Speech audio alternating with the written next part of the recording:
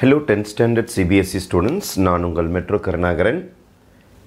In exercise number 3.1, pair of linear equations in two variables, sum number 3. The cost of 2 kilograms of apple and 1 kilogram of grapes. Apple பத்தி பேசுறாங்க, grapes பத்தி பேசுறாங்க. அவங்க quantity கொடுத்திருக்காங்க, எத்தனை kilogram அப்படின்ற quantity கொடுத்திருக்காங்க. இதை யூஸ் பண்ணி நம்ம sum ஸ்டார்ட் பண்ண போறோம். Let cost of 1 kg apple 1 kg apple நம்ம x rupees x ன்னு சொல்லிட்டு வெச்சுக்கலாம். அதே மாதிரி cost of 1 kilogram of grapes அது rupees y ன்னு வெச்சுக்கலாம். இது ஆப்பிளோட ரேட், இது கிரேப்போட ரேட்.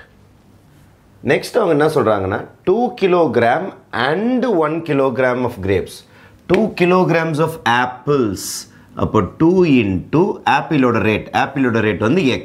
அப்போ first equation வந்து 2x. And என்றால் plus. 1 kilogram of grapes. அப்போ 1 kilogram of grape னா 1y. 1 போட்டாலும் ஒண்ணுதான், போடலனாலும் ஒண்ணுதான், ஒண்ணும் பிரச்சனை கிடையாது. Is equal to was found to be rupees 160. இதான் equation number 1. After this, again after a month, 4 kgs of apple. 4 kgs of apple அப்படினா 4 kgs of apple. 4 kgs of apple of என்றால் into apples ஓட rate வந்து x. And 2 kilograms of grapes. அப்போ 2 kilograms and நான் plus போட்டுக்கணும். 2 kilograms 2 போட்டாச்சு of grapes னா grapes ஓட ரேட் வந்து y தான உங்களுக்கு into y is equal to rupees 300. இது equation number 2. அவங்க algebraic equation கேட்டிருக்காங்க. algebraic situation கொண்டு வந்துட்டோம். அந்த situationஐ algebraic equationஐ கன்வர்ட் பண்ணி முடிச்சாச்சு. அது மட்டும் இல்ல, after this they are asking us to find algebraic மட்டும் கிடையாது, geometric. அதனால ஒரு ஈக்குவேஷனுக்கும் நம்ம பாயிண்ட்ஸ் கண்டுபிடிச்சிட்டோம்னா டயகிராம் போட்டுடலாம். இப்போ நான் என்ன செய்ய போறேன்னா ஃபர்ஸ்ட் ஈக்குவேஷன் எடுக்கிறேன். 2x plus 1y is equal to 160. இந்த 1 போட்டாலும் ஒன்று தான், போடலனாலும் ஒன்று தான். இங்கே எதுவுமே இல்லைன்னு நினச்சிக்காதீங்க. 1 கிலோகிராம் ஆக்சுவலாக. அப்போ இந்த 1 இருக்கணும்னு அவசியம் கிடையாது. நம்ம என்ன செய்யணும்னா எக்ஸுக்கும் ஒய்க்கும் வேல்யூஸ் போட்டு கம்ஃபர்டபுளாக பாயிண்ட்ஸ் கண்டுபிடிக்கணும். அது என்ன சார் கம்ஃபர்டபுளாக பாயிண்ட் கண்டுபிடிக்கணும்? கிராஃப் வரைகிற மாதிரி பாயிண்ட் கண்டுபிடிக்கிறது பேர் கம்ஃபர்டபுள் பாயிண்ட்ஸ். ஒய்க்கு ஏதாவது ஒரு வேல்யூ கொடுத்தா நமக்கு எக்ஸ் கிடைக்கும்ல, அதை கிராஃபில் வரைகிற மாதிரி இருக்கணும். ரொம்ப பெரிய நம்பராக வந்தால் கிராஃபில் பிளாட் பண்ண கொஞ்சம் கஷ்டமாக இருக்கும். அதனால் ஒய்க்கு வேல்யூ கொடுக்கும் போதோ எக்ஸுக்கு வேல்யூ கொடுக்கும் போதோ பார்த்து கொடுங்க, ஒன்றும் ஈஸியாக வர மாதிரி இருக்கட்டும். ஃபார் எக்ஸாம்பிள் நான் எக்ஸுக்கு ஒரு 50 கொடுக்குறேன்னு வச்சுப்போம். 50 கொடுத்தா என்ன நடக்குதுன்னு பார்ப்போம். அப்போ எக்ஸுக்கு 50 கொடுத்துருக்குறேன். அப்போது எக்ஸ் இஸ் ஈக்குவல் டு 50 கொடுத்து பார்க்கலாமா? கொடுத்தா என்ன நடக்கும்னா 2 into 50 plus y is equal to 160. 2 into 50 na 100 plus y is equal to 160. Plus 100 அந்த பக்கம் அனுப்புங்க. அப்போ minus 100 மாறும்.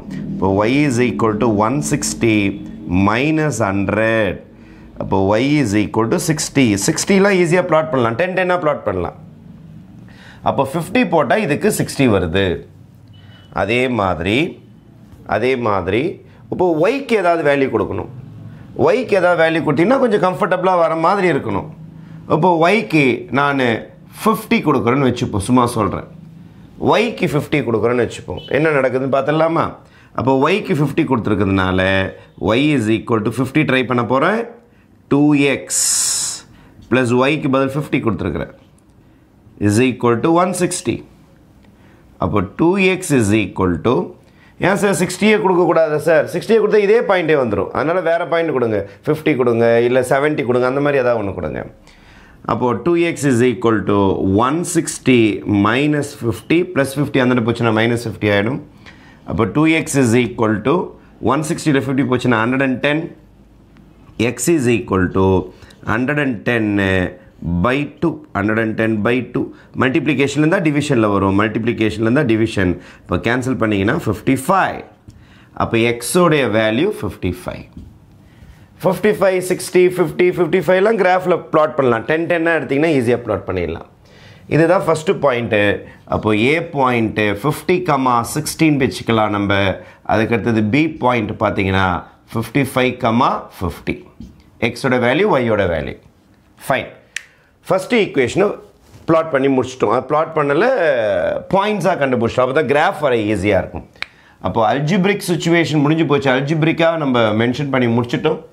அதுக்கடுத்தது கிராஃபிக்கல் ஜாமெட்ரிக்கலி வரைகிறதுக்காக நம்ம பாயிண்ட்ஸ் ரெடி பண்ணிட்டு இருக்கோம். அதுக்கடுத்தது செகண்ட் ஈக்குவேஷன் வாங்க. 4x + 2y = 300. இதுக்கு டேபிள் ரெடி பண்ணலாமா நம்ம? அதே மாதிரி இதுக்கும் xy நம்ம ரெடி பண்ணி ஆகணும். எக்ஸும் ஒய்யும் அதே மாதிரி இதுக்கும் கம்ஃபர்டபுள் வேல்யூ போடுங்க. கொஞ்சம் ஈஸியாக வர மாதிரி போடுங்க. அப்போது நான் என்ன செய்ய போகிறேன்னா ஒய்க்கு அல்லது எக்ஸுக்கு ஏதாவது கம்ஃபர்டபுள் வேல்யூ போட போகிறேன். இப்போ ஃபார் எக்ஸாம்பிள் நான் எக்ஸுக்கு ஒரு 50 போடுறேன்னு வச்சுப்போம். எக்ஸுக்கு 50 போட்டால் என்ன நடக்குதுன்னு பார்ப்போம். எக்ஸ் = 50.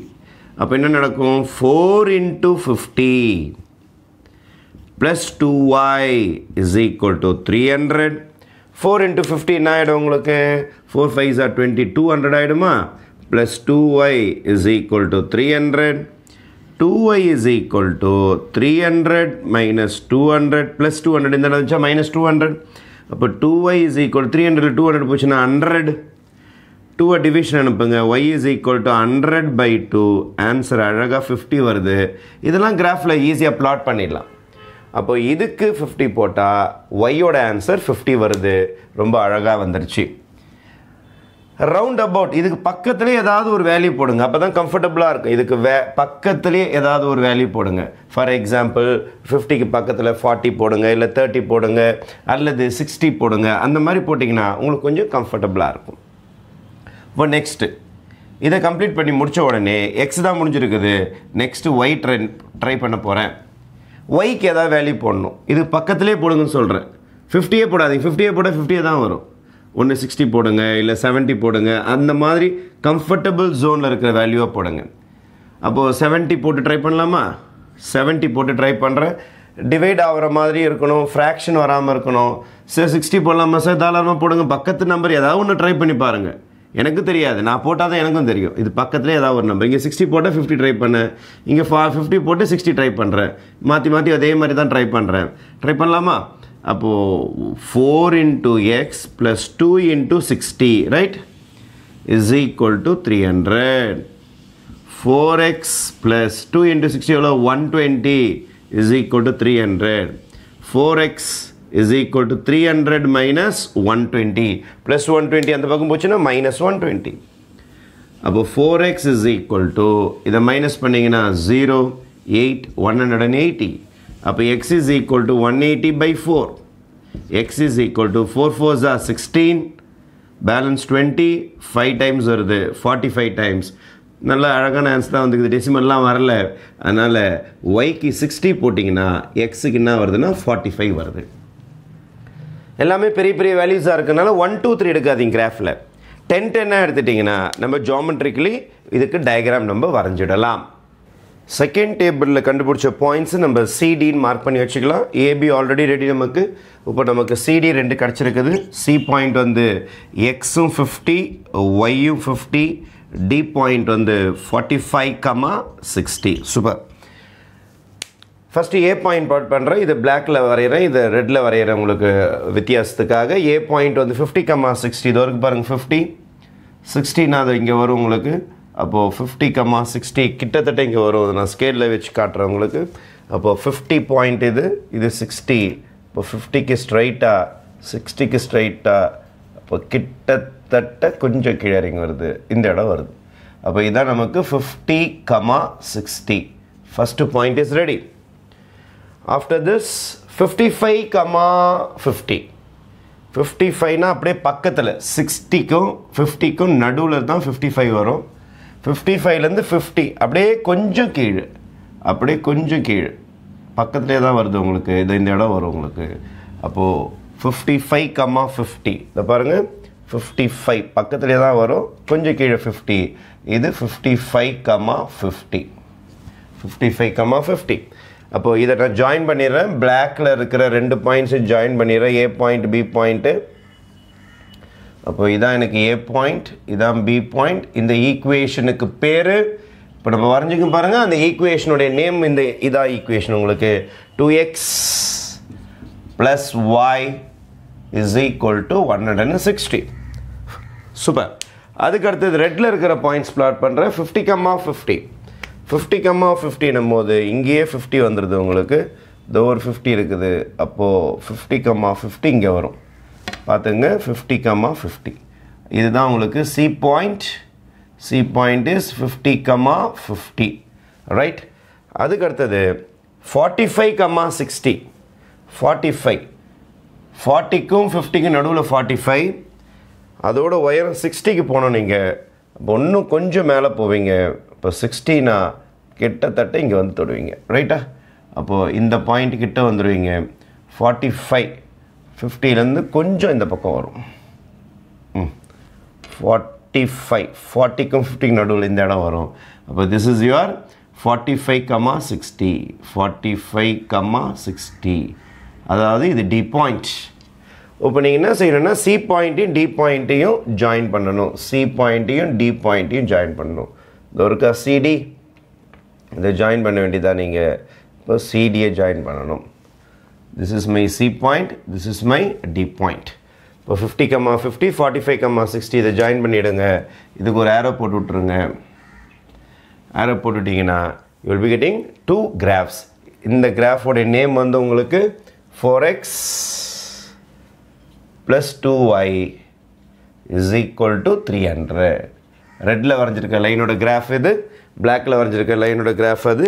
இந்த மாதிரி 2 ஸ்ட்ரெயிட் லைன்ஸ் உங்களுக்கு கிடைக்கும். திஸ் இஸ் கிராஃபிக்கலி அல்லது geometrical representation of simultaneous equations or linear equations in 2 variables. Okay, thank you.